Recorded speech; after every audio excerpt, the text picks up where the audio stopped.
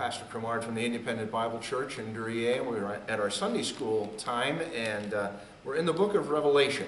Let's have a word of prayer. Father, thank you for the opportunity that you've given to us to meet together today. We're trusting by your grace that you will enable us to understand a little bit more about these 7 churches in the book of Revelation, chapter 2 and chapter 3. And Lord, that we might apply some things to the day and age in which we live. Well, thank you for that help.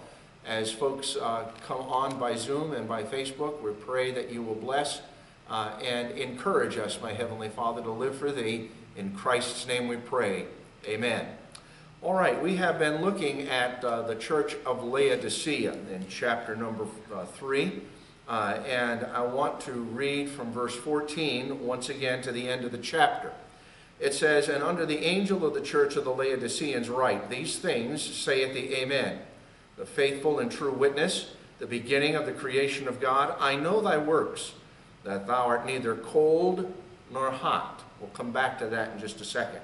"I would that thou wert cold or hot. So then, because thou art lukewarm, and neither cold nor hot, I will spew thee out of my mouth.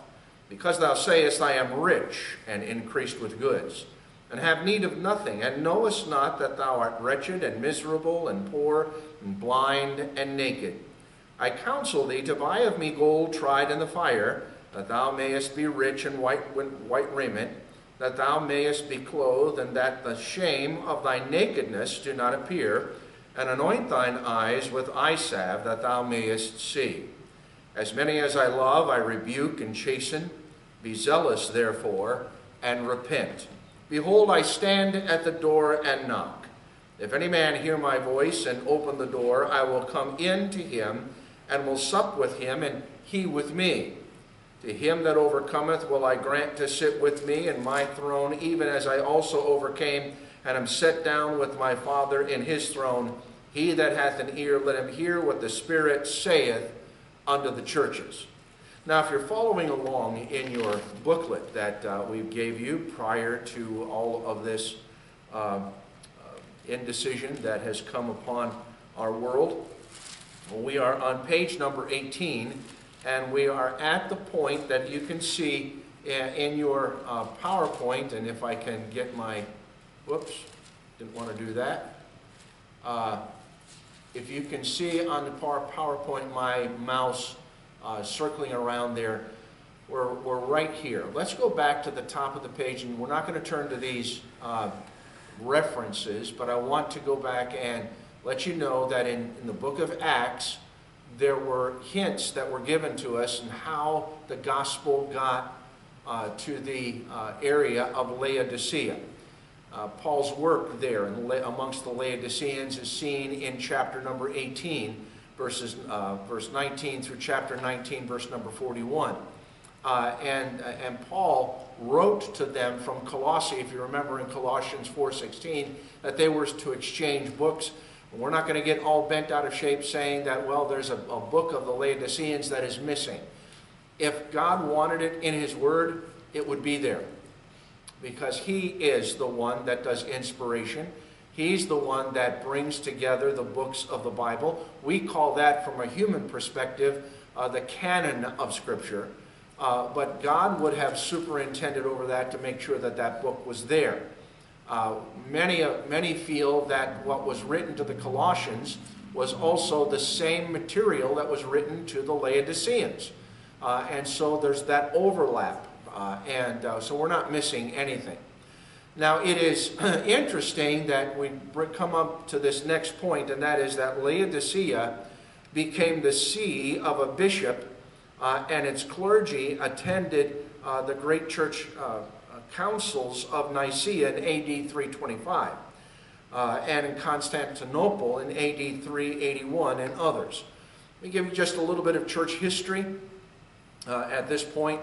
As the church grew and developed, now you're looking at a couple of centuries since the inception of the church there in the upper room as recorded for us in Acts chapter number 2. As the church developed and grew, what would happen is that churches would be started. They would be small, but the metropolitan churches, the city churches, they were the ones that had more funds, they had more people, and consequently their pastors became known as metropolitan bishops. The metropolitan bishop was not supposed to be scripturally, but ended up being somebody who controlled many small churches around in the area. We would call them like a county or several counties or even states. And they stepped out of bounds scripturally and began to control those places. Well, what happened then is when church councils met together, like the Church Council of Nicaea in 325, to settle doctrinal issues, they were trying to clarify what they believed. These bishops, or the seat of where that metropolitan bishop or the city and his church was called a see. Later on in the 300s, coming up into the 360s, we find that metropolitan bishop became overemphasized even one step further, and they elected a pope.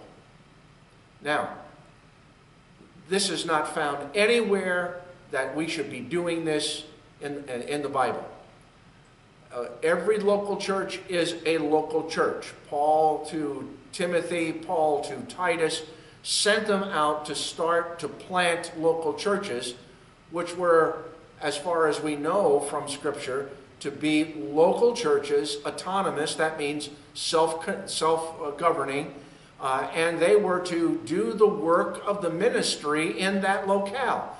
It doesn't mean that they couldn't cooperate with churches of like faith, but it did not mean that each church was controlling one another. In a larger sense, every person who knows Christ as their Savior is part of what we will call, and this is human terminology, the universal church. God just calls it the church everywhere, the church around the world.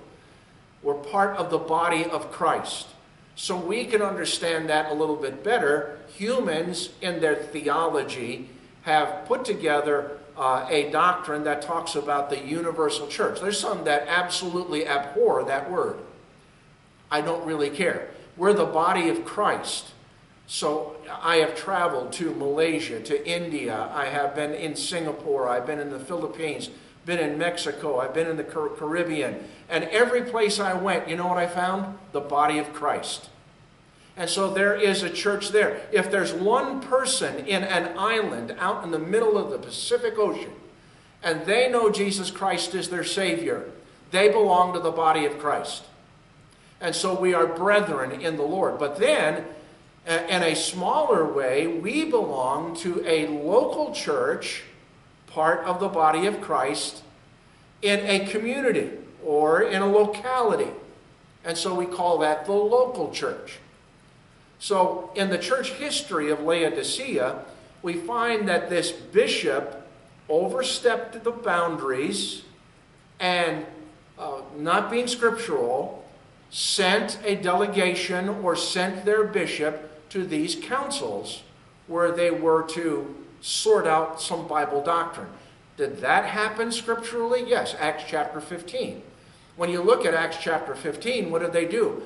They didn't gather the bishops together, they gathered the elders together. They gathered the pastors of the local churches together, along with the apostles. And they settled a question as to whether or not the Gentiles needed to have circumcision like the Jews have circumcision administered to them. They also discussed whether or not the Spirit of God coming upon an individual, they were supposed to speak in tongues. They were also sorting out whether or not the Gentiles were supposed to follow the dietary regulations of the Jews. And of course, a letter was written from Jerusalem and sent out to all the local churches. Well, we find then that Laodicea was part of something that took place a couple of centuries after those things had taken place. Let's take a look at the message of the Laodiceans, if you will.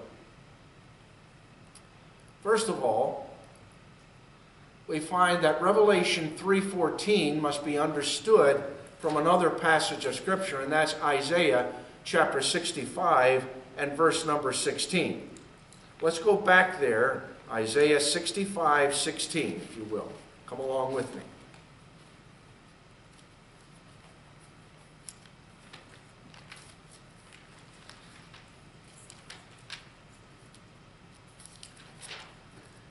In Isaiah 65, verse number 16, it says this, that he who blessed himself in the earth shall bless himself in God of truth, and he that sweareth in the earth shall swear by the God of truth, because the former troubles are forgotten, and because they are hid from mine eyes. Back to Revelation, chapter number 3, and verse 14. And unto the angel of the church of the Laodiceans write, these things saith the Amen, the faithful, the true witness, the beginning of the creation of God. The Septuagint put truth as the 16th word in Isaiah chapter 65 and verse number 16. But the word amen ought to be there. So the verse should read, that he who blessed himself in the earth shall bless himself in the God of the Amen. So we're reminded that no man can be blessed unless the Amen blesses him. Let's also take a look at 2 Corinthians chapter 1 and verse number 20. Have you heard a lot of people who are not Christians using the word blessed in the day that we live in? I've heard many people say, when you ask them how they're doing, they might, instead of saying, oh, well, we're okay, or everything is fine, they're saying, we're blessed. Well, if somebody answers you that way, the next question you ought to ask them is, oh, you know Christ as your Savior? When were you born again? How are you following the things of God? Because nobody could be blessed unless the Amen blesses him. Now, I know that there are people who are blessed by the God of this world, and that's not really a blessing, that's a curse. Most of the time it's a bribe to keep on following him. But you can't be blessed without following the Lord and knowing the Lord. Look at verse 20, if you will, of 2 Corinthians chapter number 1. For all the promises of God in him are yea, and in him, amen, unto the glory of God by us. So we find here that there is a great, great, great understanding that nobody, no one in this world can be blessed except God blesses him. Let me bring in one other aspect of this. What brings about, according to Romans chapter number 2, what brings about repentance in people? The answer is the goodness of God. And so God sends the rain upon the just and upon the unjust. If he sends the rain, he also sends the sunshine upon the just and upon the unjust. Aren't you glad that the Lord provides food for the just and the unjust? So in many ways they have the goodness of God given to them, but they're not enjoying the blessings of God in the way that the believer enjoys the blessings of God, because only God can give blessings. They may have sustenance, they may have support, they may have a measure of life, but they don't have the great blessings that come from the Amen, because they're not of God. They enjoy everything that he has to provide as a thief enjoys the spoils of someone he's robbed. I want you to think about that just for a while. There's this interesting phrase here in Revelation chapter number 3 concerning the children of Laodicea. And I want to deal with that before I finish this particular chapter and before I run out of time. I've got about 12 or 13 minutes left. You'll notice that it says that I know thy works, I'm in verse number 15, that thou art neither cold nor hot. I would that thou wert cold or hot. So then, because thou art lukewarm and neither cold nor hot, I will spew thee out of my mouth. Now, this is a tremendous illustration for the people of Laodicea. I want you to imagine, and at some point I want you to go back to a map, and I want you to look at Colossae, and I want you to take a look at Hierapolis. I want you to find those two cities, and then I want you to find where Laodicea is in relation to those two places. In Colossae, there were cold springs. In Hierapolis, there were hot springs. Both of them flowed down channels, streams, into a major stream that flowed through Laodicea. Well, if you take spring water that is cold, and if you take hot water, and you mix them together, what do you come up with? Lukewarm.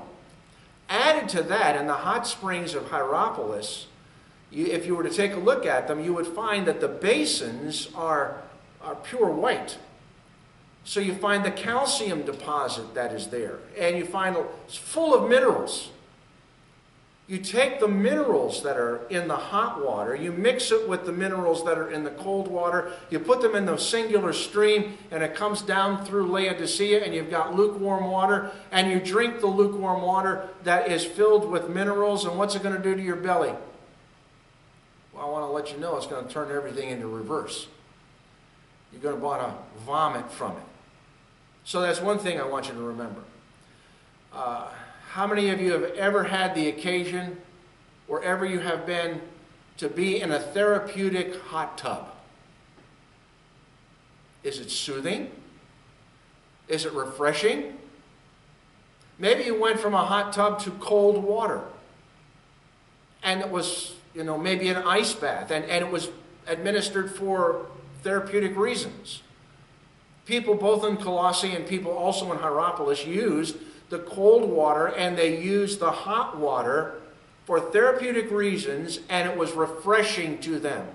Nobody was soaking their feet in the water at Laodicea. It was lukewarm.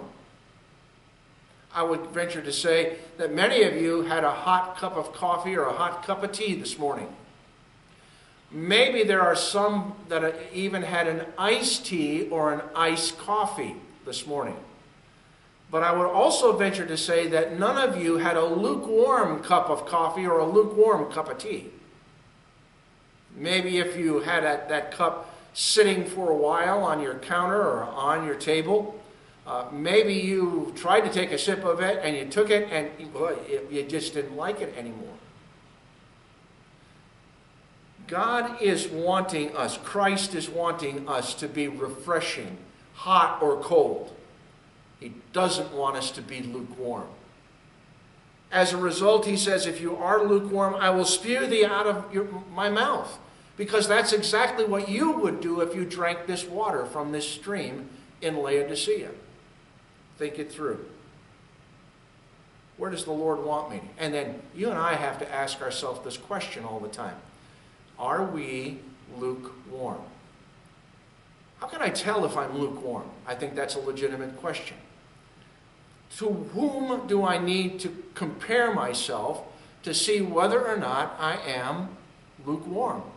Or whether I'm refreshing? And cold, don't think of cold as being cold spiritually. Just think refreshing. Am I refreshing to people that I'm around spiritually? I think that's a good question to ask.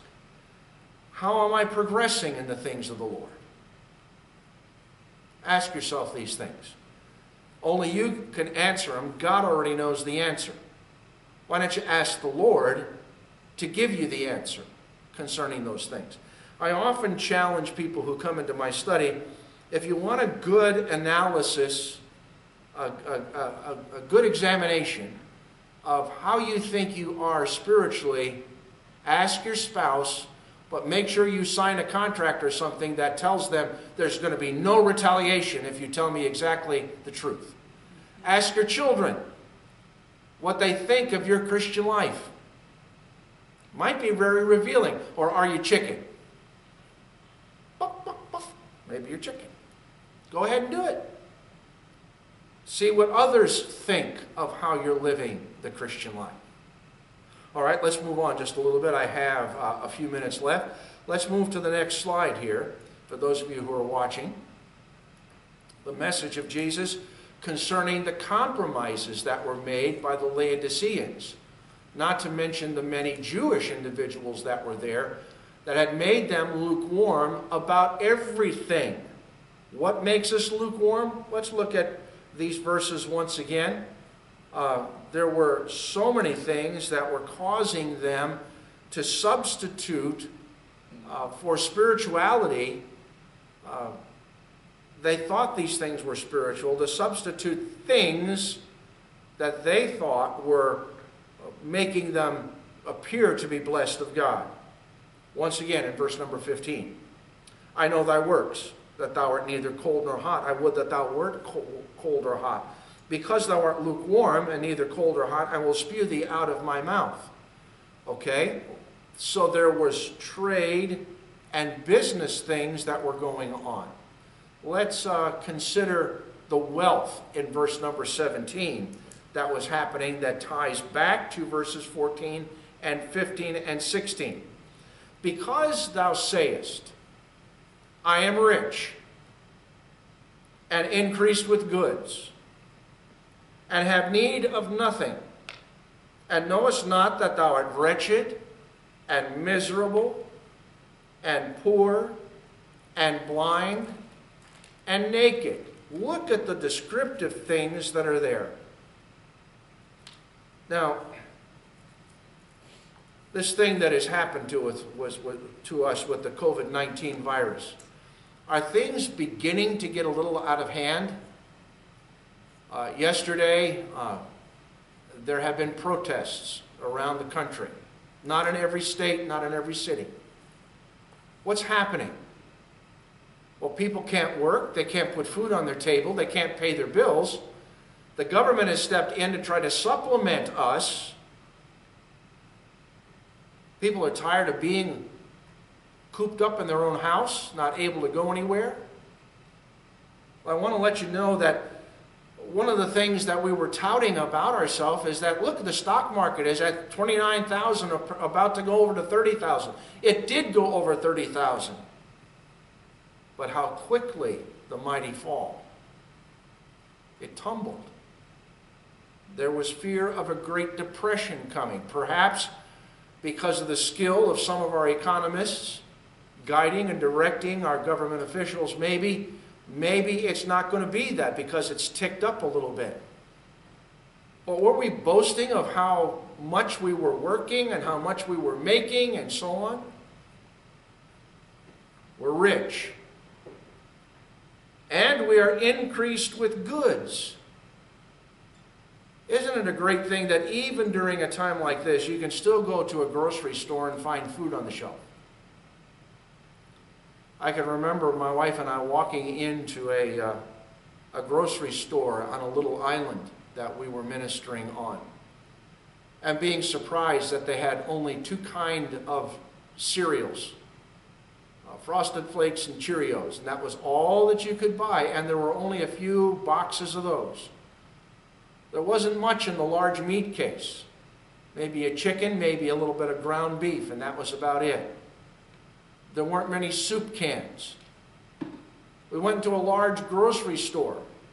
We found that its counters weren't like what we were used to. We're increased with goods.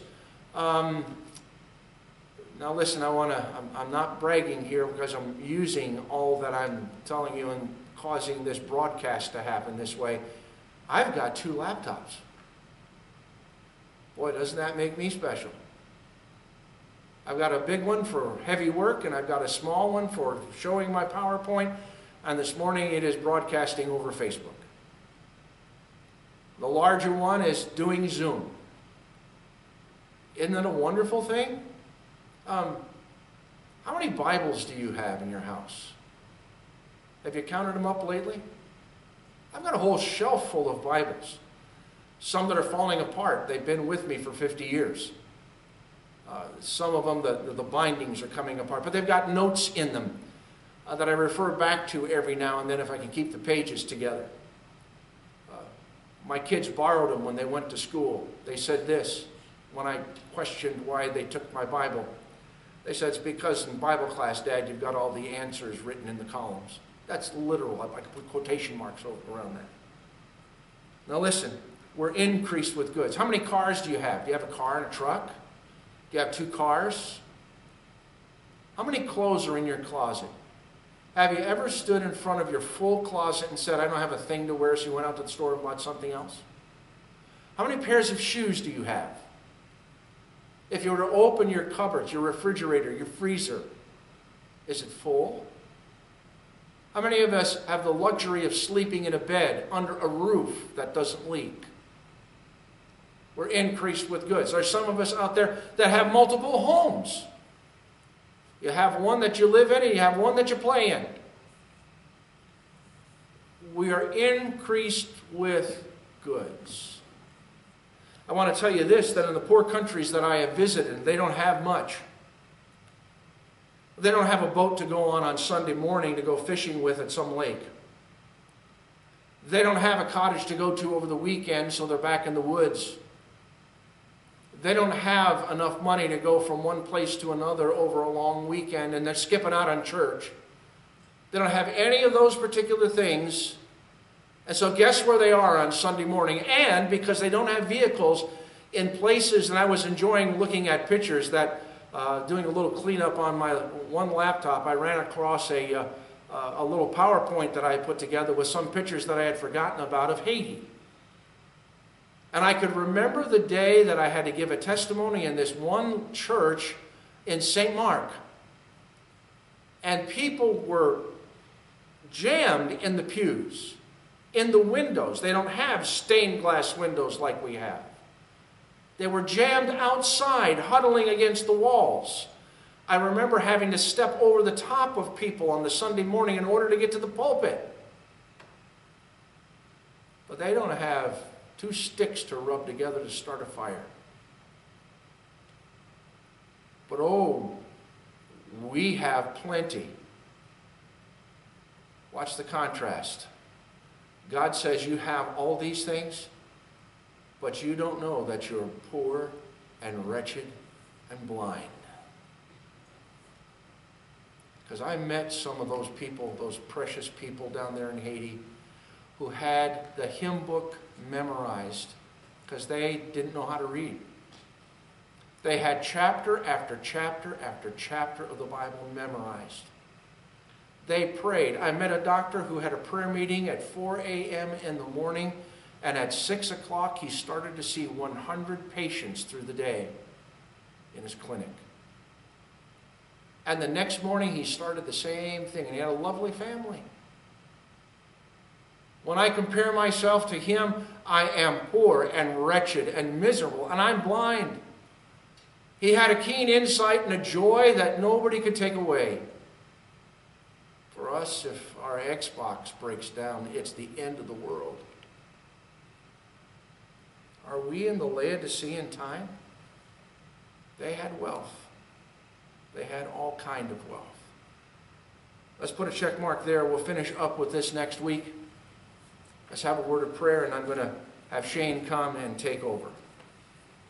Our Father, thank you for this time that we can spend in the book of Revelation. We're praying that you will help us not to be individuals that are poor and wretched and naked and blind, but that you would help us to do a good examination of ourselves.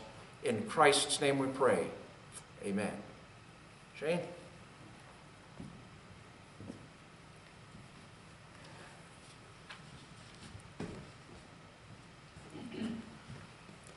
All right, good morning, everyone. We're going to have now the children's Sunday school lesson. And so I have a couple of things I'm going to need to have set up here. And this will be interesting. Mike.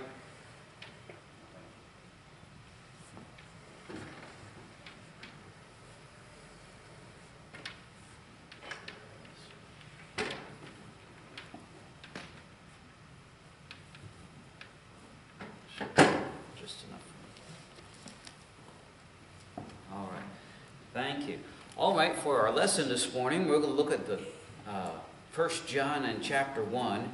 And here the Bible says in verse 5, "This then is the message which we have heard of him and declare unto you, that God is light, and in him is no darkness at all.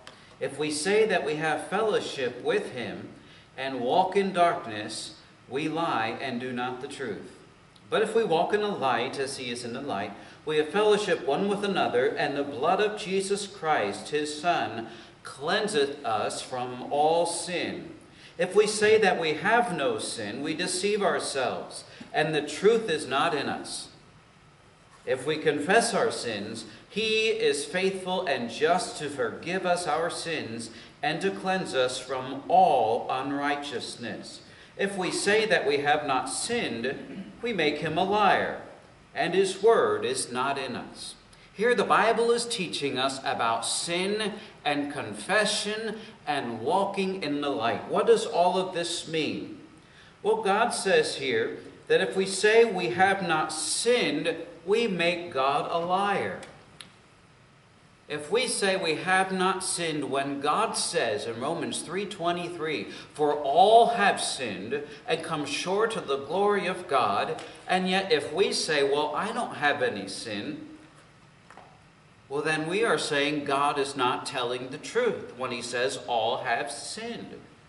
So the first thing we need to understand is that we need to obey God. We need to listen to what God says. And when he says we are a sinner, then we need to understand how we are a sinner. And that is, sin is anything you think, anything you say, anything you do that breaks God's law. Now, what sins could I think of that we might do? Is lying a sin? Yes or no? Yes. How about stealing, taking something that's not yours? Is that sin? Yes. How about disobeying our mom and dad? Is that sin? Well, yes. The Bible says, "Children, obey your parents in the Lord, for this is right." So if we disobey our parents, then we sin against God. And God says all of us have sinned and come short of the glory of God. So if we have sin, we have a problem, don't we? So first we need to agree with God. That's what the word confess means. To be in agreement with God, that we have sinned. And how we get that sin taken care of is that we come to God and we confess our sin unto him. Now, we need to first do this in order to be saved. We need to believe that Jesus died for our sins because we are a sinner, that he was buried, and that he rose again the third day according to the Scriptures. And then when we believe in the Lord Jesus, we call on his name and we say, "Lord Jesus, I know I'm a sinner. Please forgive me of my sin. Come in my life and be my Lord and Savior. In Jesus' name, amen." And that's the type of understanding, calling out unto God, believing that we are a sinner, and we ask him to save us from our sin.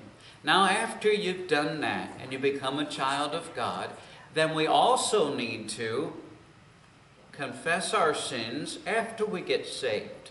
For the Bible says in 1 John 1:9, if we confess our sins, plural, he is faithful and just to forgive us our sins and to cleanse us from all unrighteousness. And so after we get saved, we may still do wrong because we have a sinful nature, and we need to come to God and we need to ask for his forgiveness, and he promises forgiveness. Now I'm going to use a little illustration here. I have some water, as you can see, and we're going to illustrate what the blood of Jesus Christ does for us in forgiving our sin. You know, the Bible says in verse 7, "But if we walk in the light as he is in the light, we have fellowship one with another, and the blood of Jesus Christ cleanses us from all sin." All right, the first thing I'm going to do is I have a bowl here, and I'm going to pour some water into it.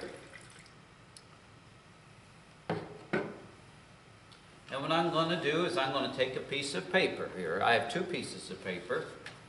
All right? And so I'm going to take a piece of paper here. And what I'm going to do is I'm going to cut it up into some pieces here.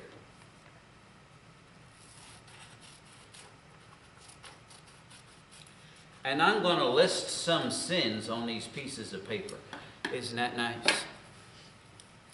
Now, what kind of sins might someone do? Well, I'll tell you, we're going to write one. We're going to put lying on here, okay? And we're going to say, oh, disobeying.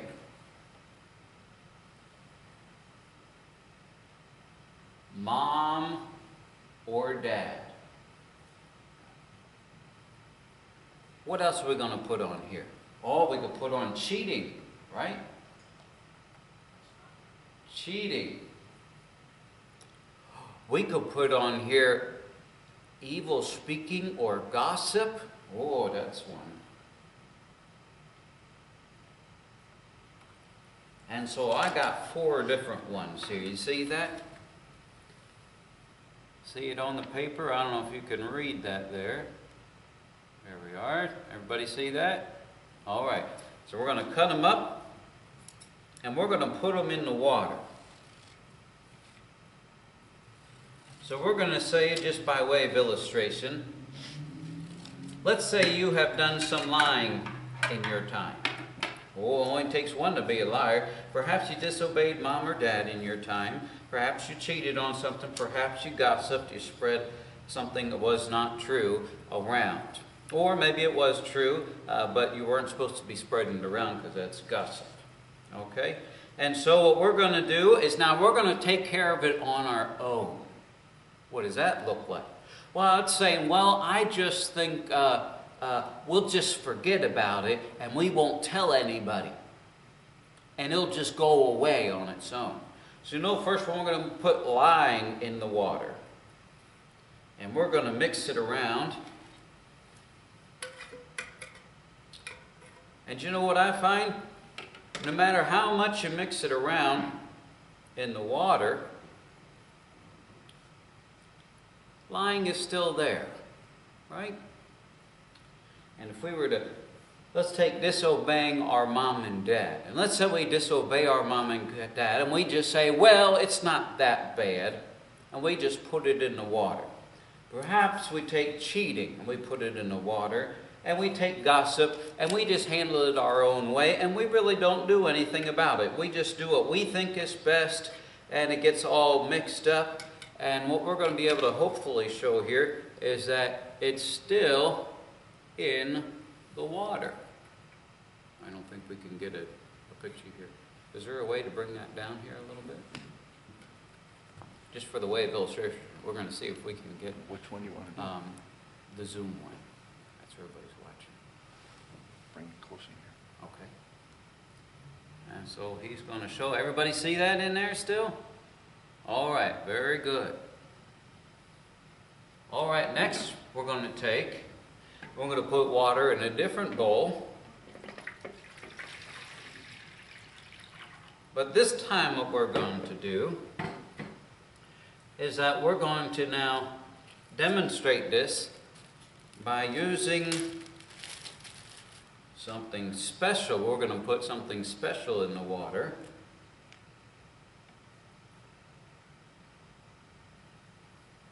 To help turn the water red. And this is going to represent the blood of the Lord Jesus.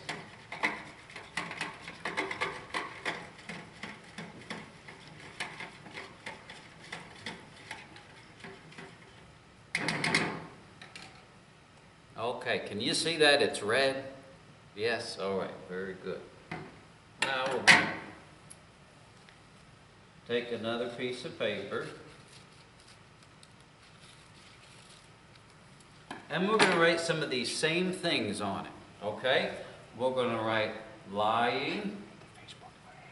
We're going to put disobeying. We're going to put cheating. And we're going to put gossip on here. Now, God tells us in order to have forgiveness of sin is that we need to walk in the light in verse 7 as He is in the light.